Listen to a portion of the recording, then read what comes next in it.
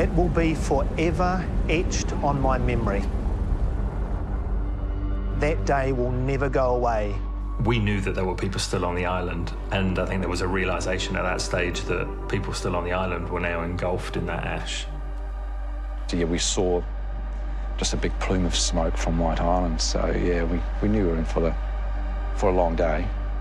So we were just purely flying out there to see if we could assist in any way. Get out there as fast as we could, hope to find no one there and come home, but unfortunately that didn't happen.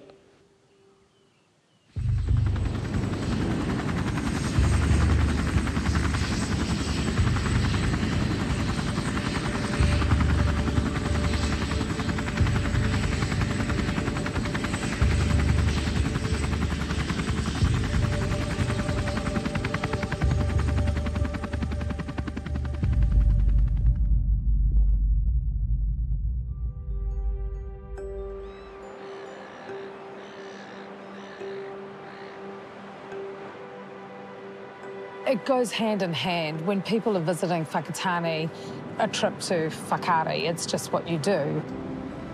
The way it sits there majestically out in the ocean like that, it's a real draw card. It's a focal point of that town and of that region.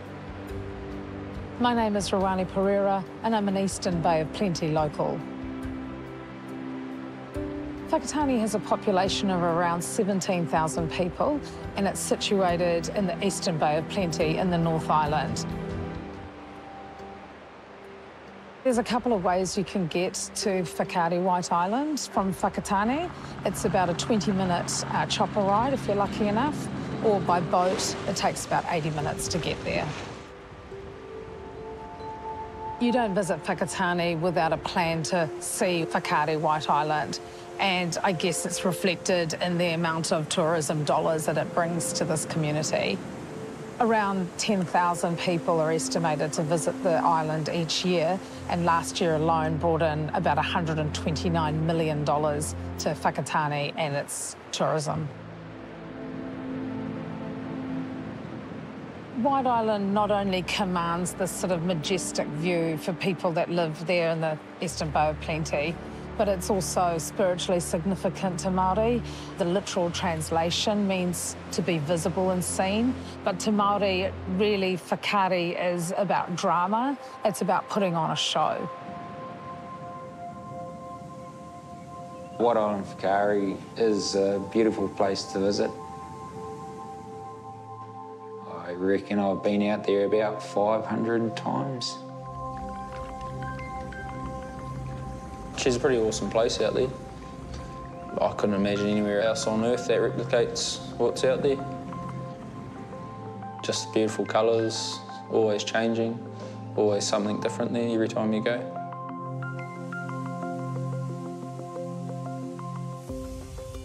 My name's Jason Hill. I'm one of the lead pilots here at Kahu. Tom Story, I'm a pilot for Kahu Helicopters New Zealand. So we'd fly out to the island and then shut down the helicopter, and we'd actually do a tour around the island ourselves.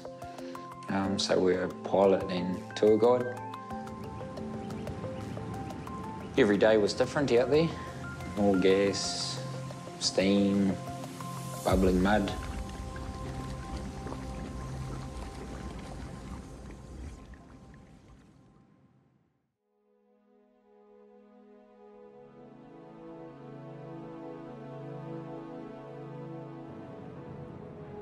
Monday, 9th of December 2019, we had planned a trip to White Island with Leilani, the two of us. We'd been planning this for 6 months. Being a geography and geology student, I was so excited to go. Going to an active volcano was something I'd always wanted to do. So Whakaari has been active probably for 100,000 or 200,000 years. My name's Graham Leonard. I'm a volcanologist at GNS Science. We've been monitoring White Island in various ways for decades. It's a very active volcano, and there's always a chance of an explosive sudden eruption where you have these very active steam systems close to the surface. It's a beautiful day. On top of being excited about a great day out, you know, the weather's looking great. So we arrive, head to the White Island tour offices where we signed ourselves in, and then we just made our way down to the wharf side. On our boat was around about 30 people from different countries on holiday, just chatting, waiting to board the boat. The boat is moving quite fast. The sea's not smooth. It's an hour and a quarter to get out there.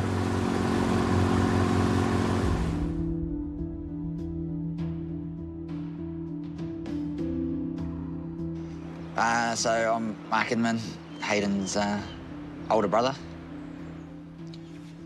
So on the day, Hayden was one of the lead guides. He's the most experienced guy on the island. I guess my father actually introduced Hayden to the island. He was a guide for a little while there, did a number of years guiding, and Hayden's passion for the ocean and marine life and that sort of led him that direction. His passion for the island was probably the biggest one. For him, it was the ultimate job.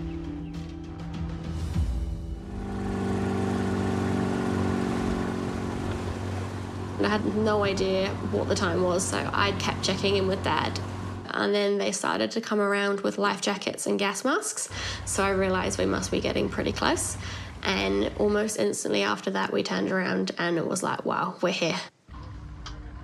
So about 100 metres out, the boat anchors and launches an inflatable, and then we were just transferred over to the island. I was the first one up the ladder and ran because I wanted to be the first on the island, the first to get a look, the first to, like, smell the sulphur. Whakaari is a classic cone volcano. If you were asked as a kid at school to draw a volcano, this is the kind of volcano you'd draw. It's actually a really large volcano. It starts on the seabed, and the vast majority of it is underwater. And there were gigantic sulphur crystals, fumaroles. It was everything I ever could have wished for. The landscape is whites, greys, bright yellows, pockets of steam popping out, big boulders. So quite a kind of a lunar feel to it, but very active. Yeah.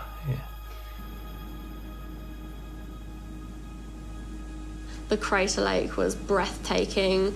At no point did I think there was any danger. It was so interesting exploring all the different rocks. It looks like it was similar to most other days, where you would hear rushing of gas and steam out of vents, and you would maybe see some bubbling or movement in the hot water in the crater area. I'm not aware of time passing. We're having great fun. You know, it was an awesome tour. Lots of questions with the tour guides that were able to talk about different aspects of the island.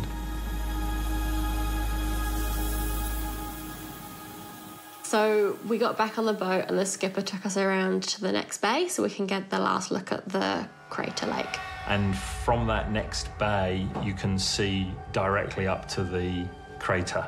And that was we went round there for a last photo opportunity.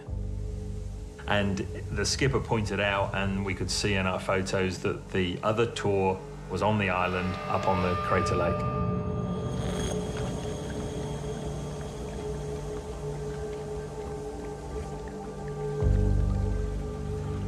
And my last photo there was 7 minutes past 2. The boat kind of pulled away and we started to head back to Whakatane when I kind of heard commotion at the back of the boat. I was just aware of a commotion amongst other people on the deck that just made me turn around. I didn't hear anything other than other people reacting to something. I was at work at the Top 10 Holiday Park. I can vividly recall we were on base. I was supposed to be running an education session at the base. I was at a meeting or something. I was sitting at my desk in my office. Yep. I was at an ambulance dedication. I was working here, doing the foundations on this house. I was having a normal day at work. I was actually in Rotorua. At that moment, instantly knew it was an eruption.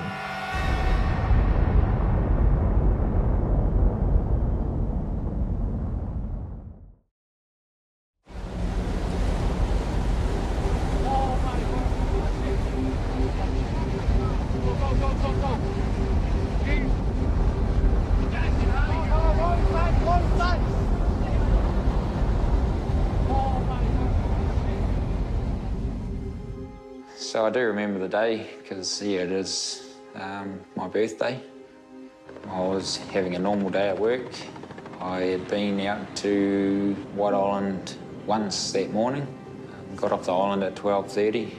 I got a phone call from one of our pilots. I walked to the hangar doors and could see it. I practically hung up on him. Yeah. So on the day of the eruption, I was working here, doing the foundations on this house. I kind of climbed up out of the bank and had a look out to sea and could see a big ash plume out there. And just decided at that time that I was going to be more helpful out at the hangar than what I was here. I had seen a couple of tour boats go out in the morning that day, so had an idea that some people were out there, but just hoping that no one was actually on the island when it happened. So I dropped the old tool belt and jumped in the truck and booted it down there as fast as I could. Yes, I got on the phone to Mark Law, my boss here at Kahu. Mark Law's the CEO and chief pilot of Kahu Helicopters. He's a great boss and just a real strong leader. By the time I got to the hangar, old Jason Hill had got the helicopters ready with Mark and grabbed our protective gear, gas masks, first aid kit, water, filled it all up in a bag and jumped in the heli and booted it out to White Island.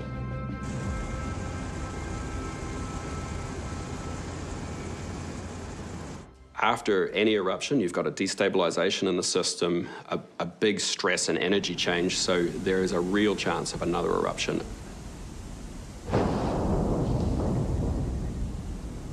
At Whakaari, it appeared to be a steam eruption. The thing with steam eruptions is you don't see anything immediately beforehand. You just have a sudden tipping point and there's an explosion and an eruption, and that's quite common. Whakaari White Island is a large cone volcano surrounded by seawater, which makes it a relatively small island. Deep down inside the volcano, about 1 kilometre depth, you have an area where magma is heating up the groundwater and leading that up towards the Earth's surface. That hot water and steam system is sitting there pressurized, and then suddenly you've got this tipping point where it explodes. And you would have had straight away a jet of ash and hot water and steam coming straight up into the air, and that steam and ash would have been able to expand out as a pyroclastic flow across the ground towards the ocean. Because you had an explosion at the vent, you would have also had some flying rocks coming through the air. After a minute or two, the eruption's over. The wind continues to blow the ash downwind for tens of minutes or longer, even after the eruption's happened. We're watching the eruption from the back of the boat. There was no lava, it was just ash. I could see this plume of black and grey and white just towering above the island. My first reaction was, wow, I can't believe we get to be so close to seeing this happen. I'd never seen anything so magnificent before, but seconds later it turned so much more sinister. It started rolling over the rocks towards us. At that moment, we were rushed back into the boat. We ushered everybody back in. I was the last one in, just wanted to make sure there was nobody else still outside, shut the door, and from inside the cabin, the windows that just looked out of the side of the boat, at that stage, the entire island was engulfed. You couldn't see any land mass at all. Jesus. It was a dark grey cloud of ash. Oh my God. We knew that there were people still on the island, and I think there was a realisation at that stage that people still on the island were now engulfed in that ash. That's terrifying.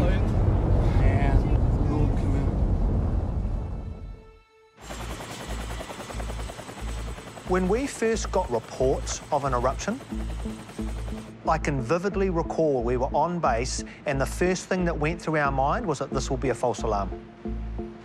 My name is Tony Smith. I'm one of the HEMS doctors with the Auckland Rescue Helicopter Trust, and I'm also the medical director for St John in New Zealand. Call came in around 2:30 in the afternoon, and we all assembled in the ops room. And at first it was a bit hard to believe. They said, hey, White Island has erupted. Basically, both of the machines were airborne in under 10 minutes on the way to Whakatane.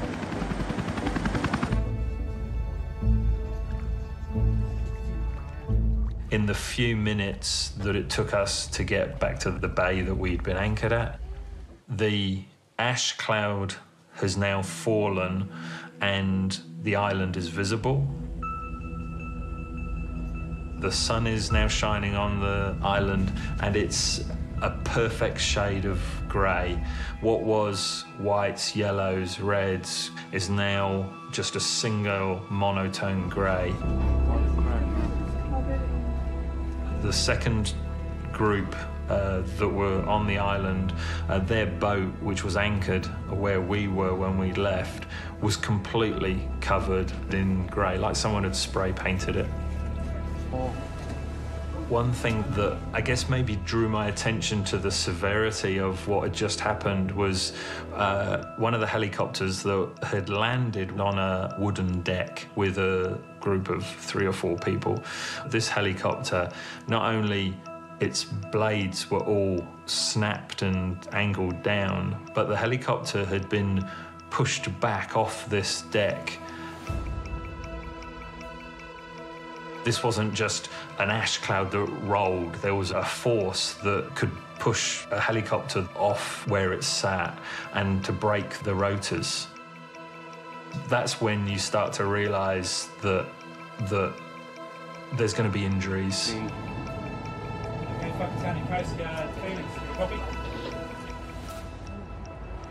So I saw people along the rocks and along the shore, and people all waiting at the end of the jetty.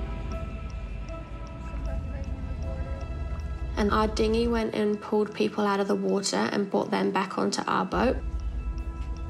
One of the crew went to a cupboard and grabbed some first aid kits. I asked if there was anything I could do to help, and at that stage, she had a look of horror on her face, and she said, "We can do with all the help we can get."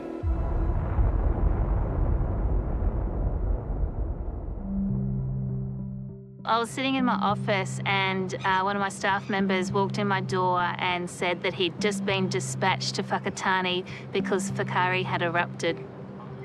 I'm Lisa Tocknell. I'm the Territory Manager for Lakes for St John Ambulance Service. I rang comms and said that I'm going to start organising people to get the command unit across from all aspects of St John. 110 people involved, so it was a big event. The people just kept coming. There was a constant flow, each dinghy bringing more and more people. At that point, I thought it was just eye washes, and I was trained in first aid with children, so I assumed it would be easy.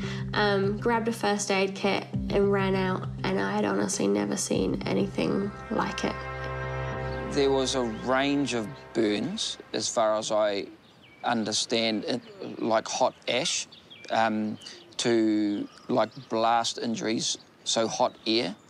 And then obviously the sulphur dioxide burns itself. My name's Ruben. I'm with the clinical development team in St John in the central region. Often there's different layers of the skin that are affected, and sometimes it can be just superficial, like sunburn, and sometimes it can be quite deep, where all the layers of the skin are literally destroyed. I've seen burns before and blisters, but nothing like this. It covered their whole bodies. People's skin looked like it was just falling off. With burns, the first aid is always, you know, active cooling, so cool running water. Obviously there was a considerable lack of that. When we poured the fresh water on their skin directly, it caused more damage. So it was covering them in a piece of clothing to then pour the water on them to provide that damp surface. But there just wasn't enough for everyone to have the water that they needed. They just went from needing cooling on the burns to suddenly going very, very cold and then going into shock. Everyone was just giving every piece of clothing they could to help keep these people warm. We were going to head back to Whakatane, which we knew was going to be a good hour and a hour and a quarter. It was a mix of noises in the back of the whirring of the boat and people screaming. And I just started humming a song more for my own, I guess, peace of mind. And then one of the guys that I sat with grabbed my ankle when I stopped humming, and he said to keep going. So then I started quietly singing a song just to them to give them, I guess, a sense of hope and joy, better than sounds of people screaming in pain. When people were saying, "I'm not going to make it," we were like, "Yes, you are, because you've got a lifetime ahead of you, and it's not going to finish today. This is not your last day."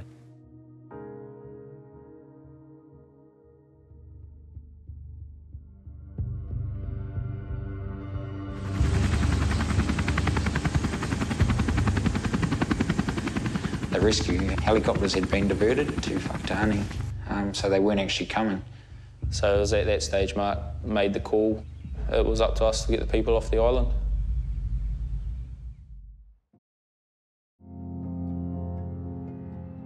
We knew it was been a significant event, and he decided to make the call and head on out. Me and Mark Law flew a helicopter each, and I also had Tom Story on board with me.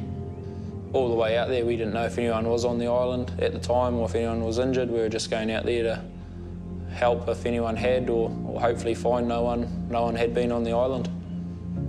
But unfortunately, that didn't happen. Passing the boat on the way out, White Island Tours boat that was coming back, we noticed that there was quite a number of injured people on the boat. So we looked for a way of assisting them. And at that time, Mark overtook me and made it to the island, and he said our assistance was needed on the island as there was multiple victims still on the island. That's kind of when the old shell hit that, yeah, this has happened and there is people on the island. So we kind of just braced ourselves for what we were going to come across.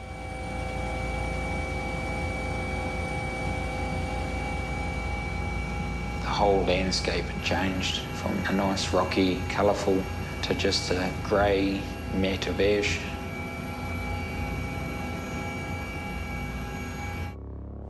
"90% of the helipad was covered in ash, but you could still make out where they were. So Mark landed on the first helipad and we landed on the helipad behind the volcanic helicopter that got blown off. Obviously we were hit pretty quickly by the gases. We got out, got our gas masks on. I got the bag with the first aid kit and stuff, and we ran over and met Mark. He kind of met us in the middle. Mark Law, he actually came over to me and Tom and then told us what was going on and what we were about to witness. Where the people were and what the plan was at that point, which was to go there, reassure people we were there, reassure that help was on the way and we're going to get them off the island.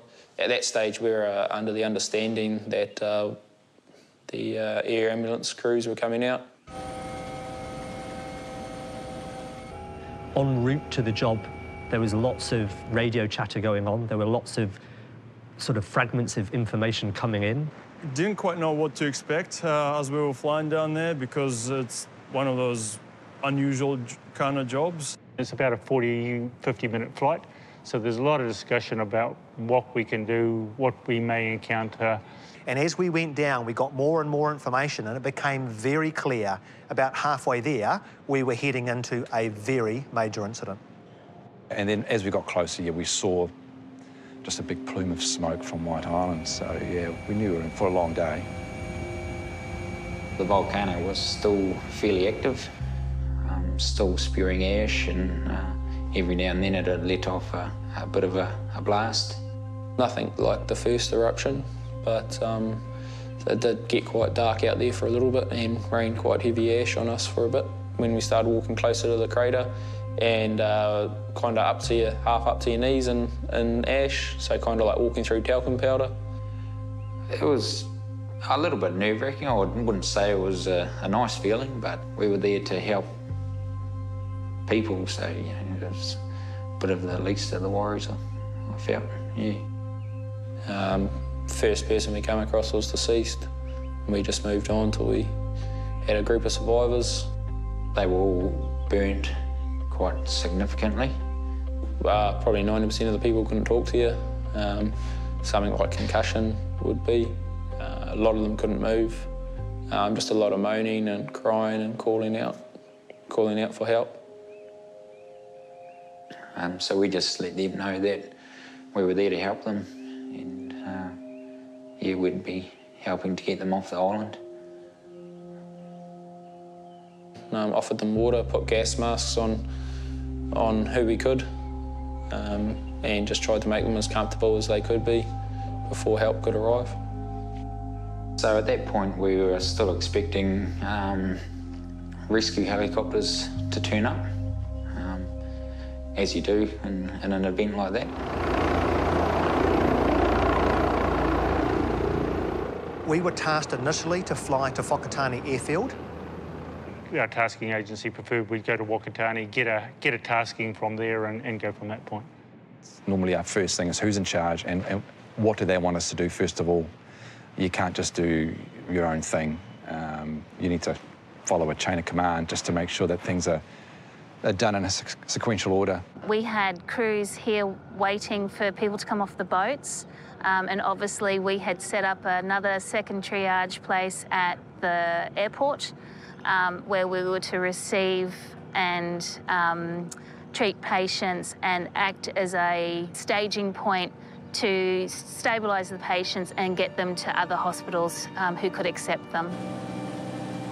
Due to us having handheld radios and an aeroplane flying overhead, John Fennell, he actually let us know that the rescue helicopters had been diverted to Whakatane, so they weren't actually coming. So it was at that stage Mark made the call. It was up to us to get the people off the island. So there was sort of a main cluster area. They were all reasonably close together. Yeah, we loaded the first group on. You kind of grabbed the most responsive ones, the ones you thought had the best chance of survival. That was pretty hard, going past people that you didn't think were going to make it, but it was a decision you had to make to try help who you can. So we got 5 in Jason's helicopter. I left the island, tracking for Whakatane Hospital. The victims that were in the machine, you know, I was just yelling at them, trying to keep them awake, keep their senses going, because, yeah, I knew they were in a bad way.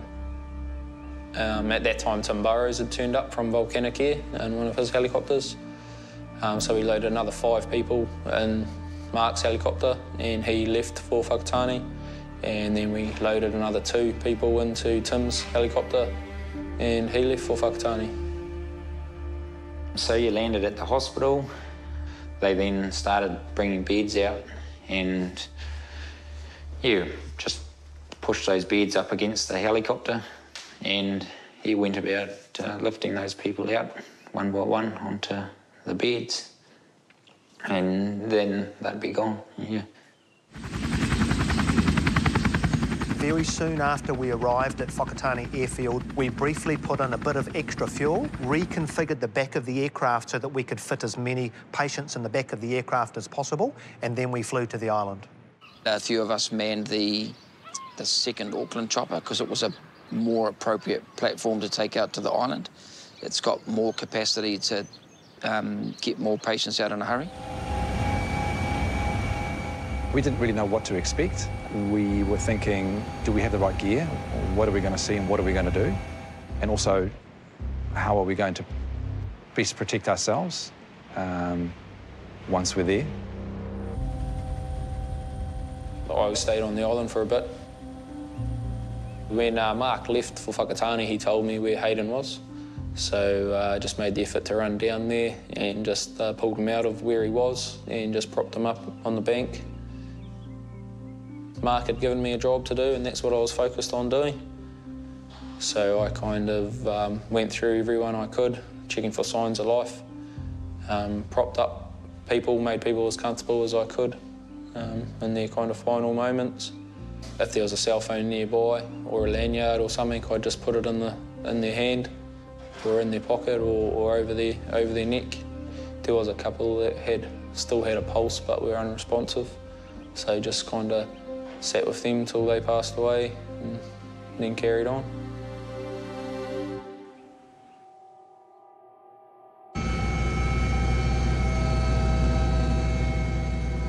As we approached the island, we could see a massive plume of smoke and a yellow stain for around about 1.5 kilometres out to sea.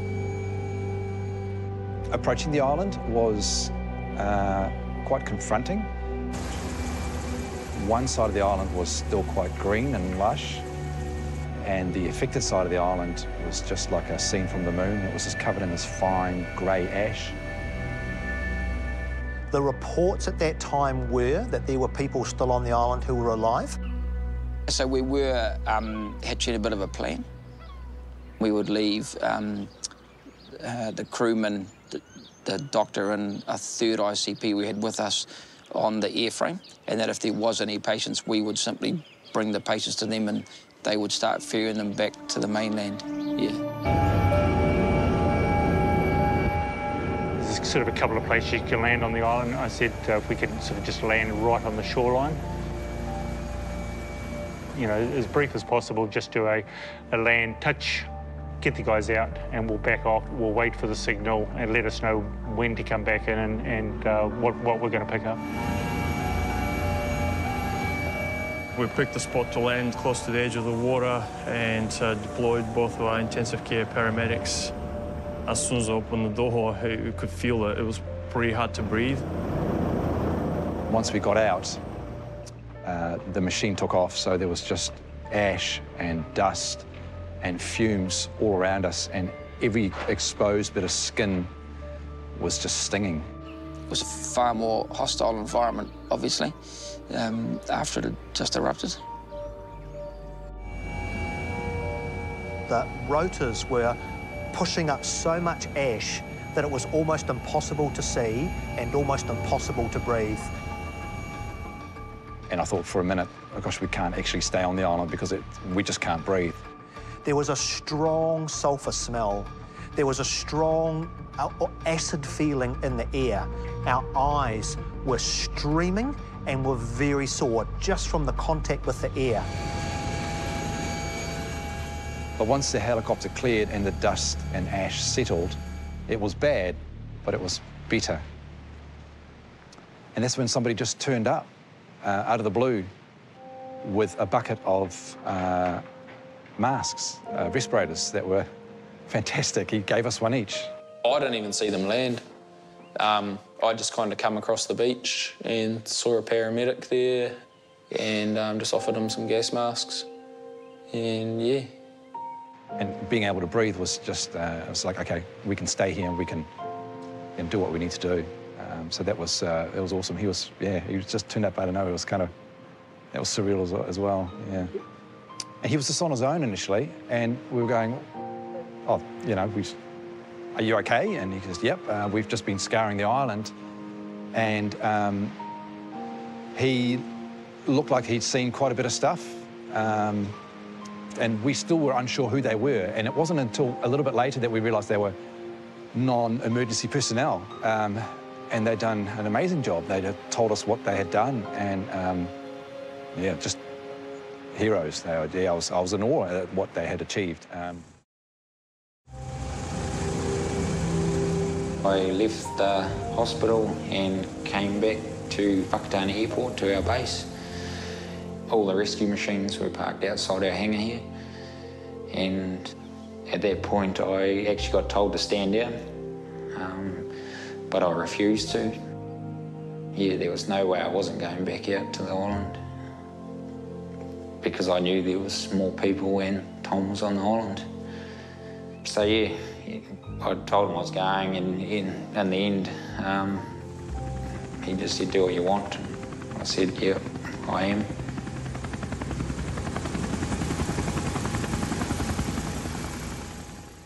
Dr. Tony Smith had a chat to the guys just prior to me getting there. He had indicated to me that he very much doubted whether there was anybody left on the island that had survived.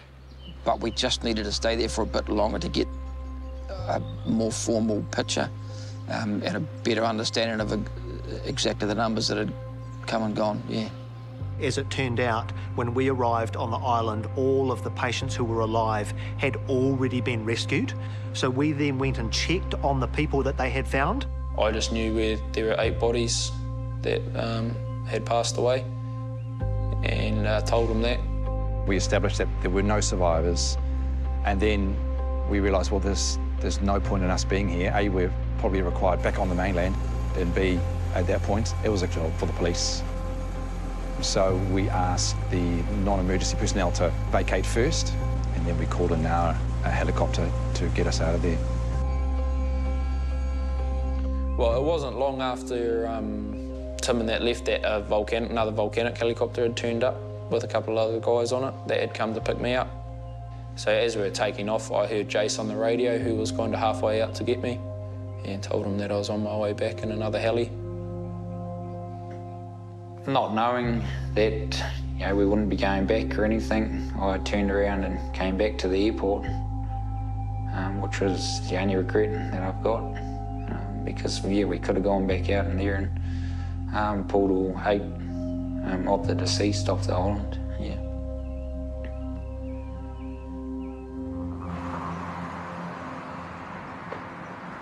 On the way back, every now and again, I could just look up over the front of the boat and I could just see land coming closer and closer. And we went very quick up the river. And as we came in, there was a whole line of paramedics, police, fire service, all just waiting for this boat to arrive. This was only just the beginning of what turned out to be an incredibly long shift. Obviously significant burns to their skin and their flesh. It was very deep burns, and of course the airway burns as well. And we also saw blast wounds as well, because obviously when the eruption occurred, there was a lot of debris in the air, and they were hit with the debris. So the initial patients in the emergency sort of pre-hospital and rescue phase, the keys are trying to ensure that they're as comfortable as they can be, so providing really good pain relief to them. When you're burnt, you lose a lot of fluid, so trying to ensure that we're replacing that fluid through drips. And then also thinking about how we look after people's ability to breathe. Tony initially went to the boat ramp. There were multiple victims there, and he got an idea of how many patients were there, fed that back to the communication centre. I stayed at the airfield to run the air assets side of things. There were a number of significantly burned patients at the wharf. We assisted in the triage of those patients, and we dispersed those patients from the wharf to Middlemore, Waikato and Tauranga hospitals. And then I was driven into Whakatane Hospital, where we were expecting to find around about a dozen badly burned patients, to find that we had nearly 30. When we were dealing with, you know, multiple patients, there's limited resources at Whakatane, and you just don't want to overload the local hospital. The staff at Whakatane Hospital were doing a fantastic job of treating those patients, and then I took on the role of coordinating the transport of those patients out of Whakatane Hospital over the next approximately 12 hours. So I actually joined the Hamilton crew of a intensive care paramedic and climbed onto their aircraft and flew this first patient to Waikato Hospital. And then my day kind of changed from picking up patients from the scene or from the wharf to transferring patients out of Whakatane Hospital to some of the major burn centres.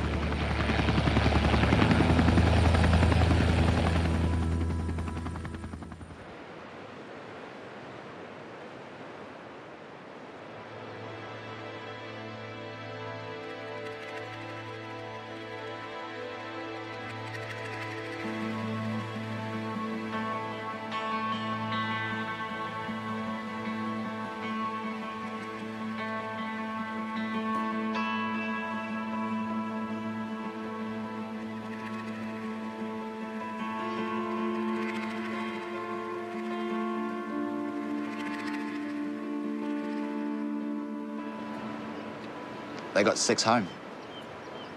Winona and Hayden are still out there. Tom and Mark both saw him in the stream that day, and he had passed, so Tom actually pulled him out of the stream and laid him on the side of the stream there against the rocks. Yeah, Tom put Hayden in a position where he did think he was just going to be there when they went back to get him. But due to a thunderstorm that night, had a substantial amount of rain over the island, and that little creek actually rose by probably nearly a metre. I thought I'd put Hayden somewhere safe, and to be told that he got washed out in the old rain out to sea was pretty hard to believe at first. As hard as that was, or hard as that to hear, it was pleasing or comforting to know that he was taken care of. But looking back, I would have done things different, yeah. I would have stayed on the island and waited for Jace to come out, and we would have loaded up the heli with more people, yeah, and got everyone off the island that afternoon. Yeah, there's no doubt about it. I would have just carried on going out, and there wouldn't be 2 missing today if we'd done that, so. Mate, they're heroes. To take yourself out to an active volcano that's just had a cough is incredibly brave. Thankless and thoughtless, you know? It's like, for anyone to do that, you're just forever grateful.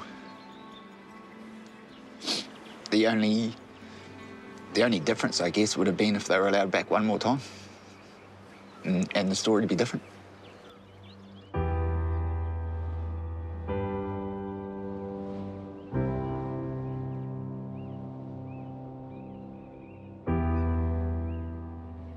Hayden would have put everyone first and he would put himself last. That was the type of bloke he was. He always said if anything was to happen, he'd be the last off the island. I mean, he's a kaitiaki, so he cared for everyone and made sure he looked after everyone.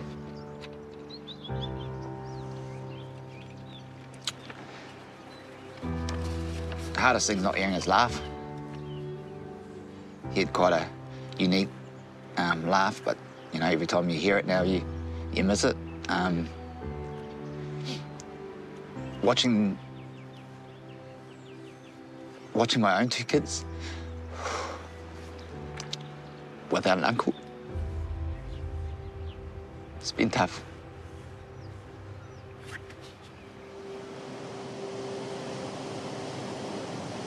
This was very psychologically challenging. We are used to going to incidents where people are tragically injured and tragically killed, but we had never experienced anything like this.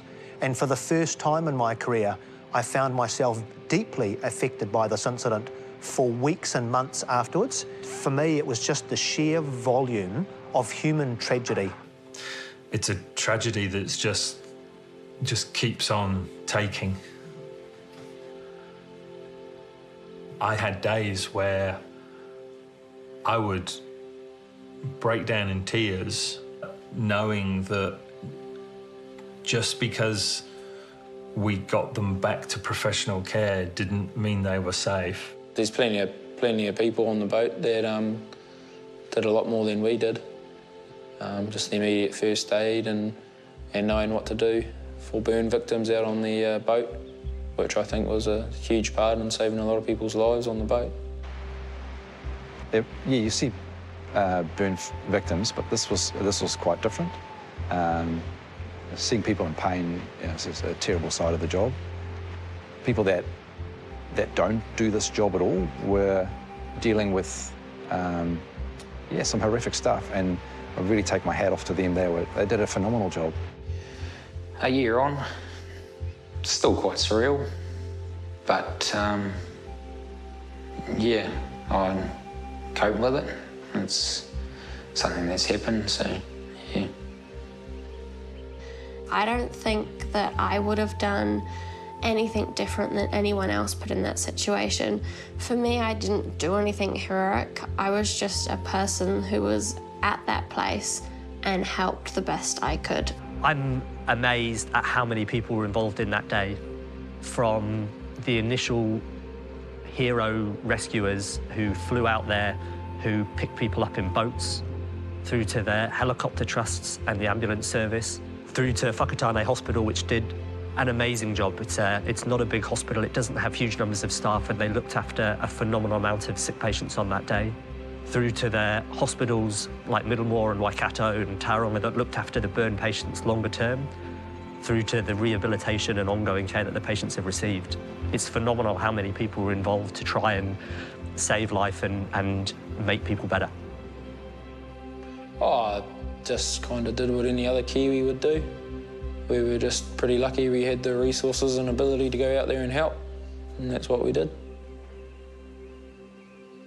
The way everyone's sort of pulled together in Whakatane, it's pretty cool. Just to see it all on the day and afterwards, you know, it's pretty neat, yeah.